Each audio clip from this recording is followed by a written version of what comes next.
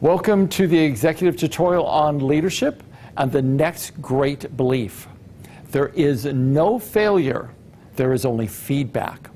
When each of us think about those times in our careers where it really looked like failure, those were some of the richest times as far as being able to harness and harvest wisdom.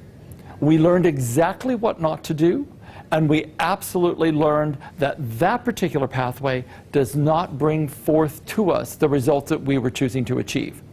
So one of the most important things is we have to let go of the luggage of what our seeming failures are, define it differently, and begin to start calling it feedback.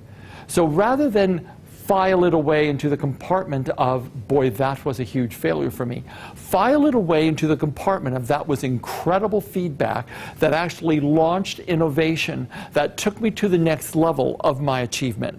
Remember, the words we use inside of ourselves, our internal dialogue, creates a whole cascade of chemical reactions that will evoke emotions.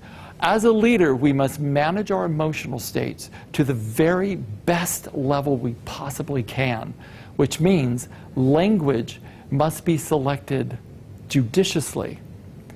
Take the word failure out of your vocabulary and replace it with, that was great feedback. The foundation that my wisdom is resting on are the experiences that I learned the most from.